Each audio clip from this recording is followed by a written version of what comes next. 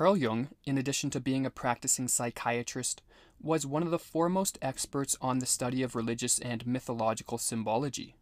It was work in both these fields that led him to the discovery of the archetypes. In studying the myths and religions of cultures past and present, Jung noticed that many of them shared similar patterns, themes, and symbols.